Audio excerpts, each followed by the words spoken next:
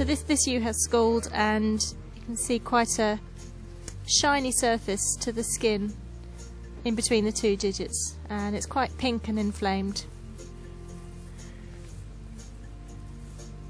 Because there is foot rot on this farm, I would treat this as though it was foot rot, so I would give her an injection and spray all 4 feet as well whilst we've caught her. And what we hope the injection will do is catch, if bacteria have already started to get into the skin between the skin here and the horn, which would then eventually lead to underrunning the horn, then the injection will kill off those bacteria inside the sheep, and the spray that we put on will kill off the bacteria on the outside of the sheep. So hopefully she should get better, and she should be less infectious to the rest of her flock mates.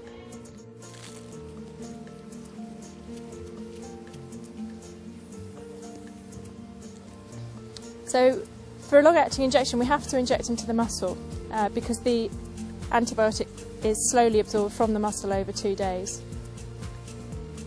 And what we do with this injection, because it's quite an irritant injection, is we put it into 2 sites, one on either side, one in either leg. When we put the needle in, we withdraw very slightly just to make sure we're not in a blood vessel, and we use the front of the leg where there are no major nerves.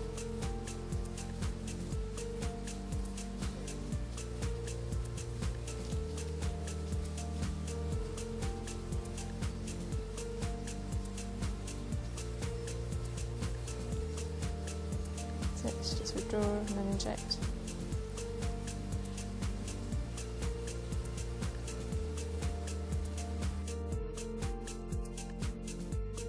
And if we move to this foot, it's actually really quite hot when I touch it, and we can see that foot rot is starting in this foot. This space is really very swollen, and the hair has gone from a lot of the space. It's a shame that you can't feel what I'm feeling, because up her foot I can feel that it's swollen and quite sore for her, and it's really quite hot as well to hold. And we can see this grey pastiness towards the back of the foot and also down the side of the horn here. Just starting to underrun a little bit at the back there, and it has that very characteristic smell of foot rot. And in comparison with the other foot, it is more swollen and a little bit hotter. So I would give her an injection and spray all 4 feet as well whilst we've caught her.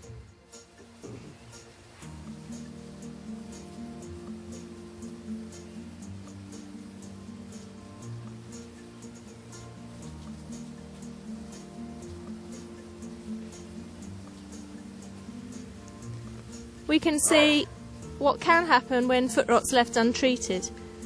There's a lot of loose horn here, and quite a lot of damage, and we can see that sort of wall horn has bent away as well.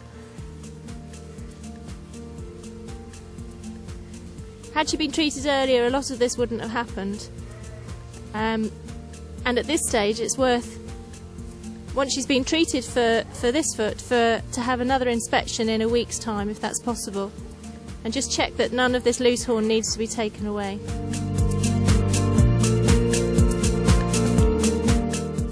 CODD is contagious ovine digital dermatitis. It's a relatively new infection in sheep, and we don't have it on the farm where we'd be looking at live sheep today. When you see the disease, it's very graphic, and even young lambs can be affected, and you see that the whole of the horn can drop off really in a matter of days.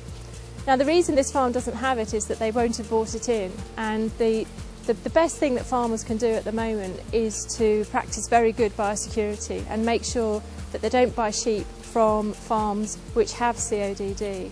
And that will mean asking the farmer, because you can't just look at the feet and assume that because the feet are healthy that the sheep aren't bringing this disease with them.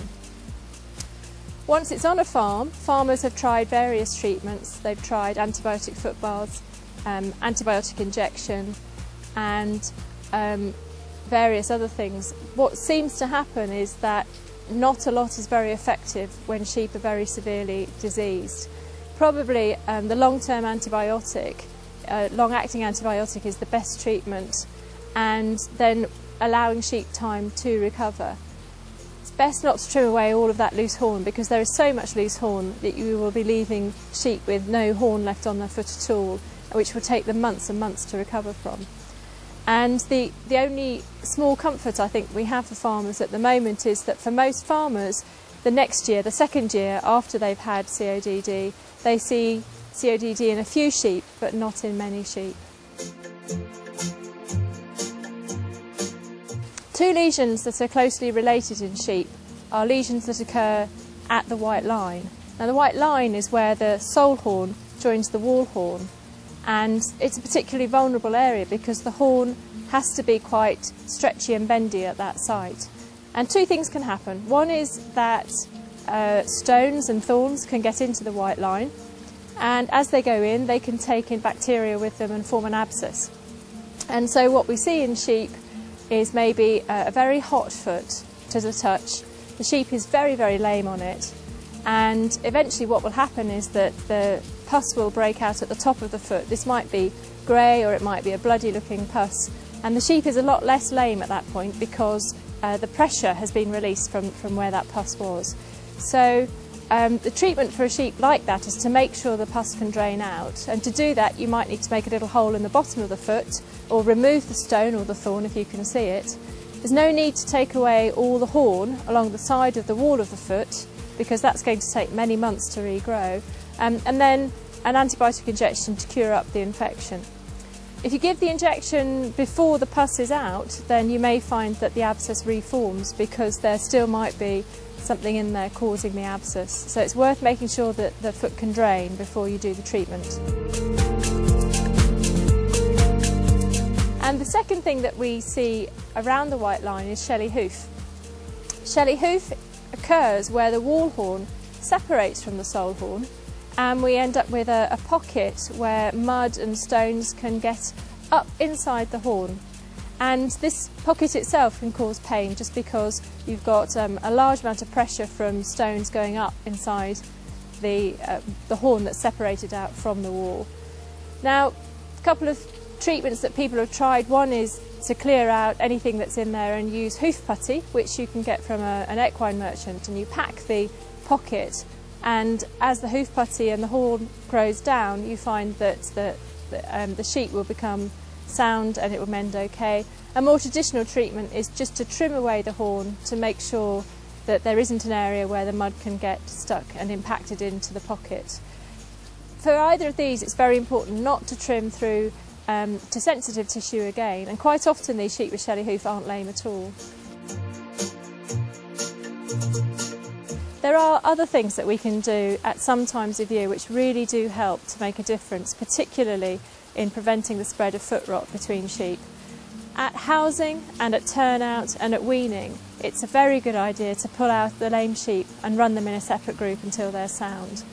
The particular reason at housing that makes that important is that if you put one sheep with foot rot into a group of sheep and they go into a lovely warm damp bedding, the foot rot bacteria can multiply, and very, very soon there'll be lots and lots of lame sheep in that group. And then you've got a dreadful job trying to manage lame sheep all through the winter until turnout. So separation at housing is a really, really important thing to do. Similarly, if you separate at turnout, when you're turning out ewes with young lambs, make sure only the sound ewes go out, and that will stop lameness spreading between the ewes whilst you've got young lambs at foot when it's very difficult to catch and treat. And finally at weaning, when it's a very good opportunity to really work with the flock and work with a lame group of sheep separate from the sound group. And at other times of year, this rapid response, this treatment of individual lame sheep, all of those together will help to keep levels of lameness down.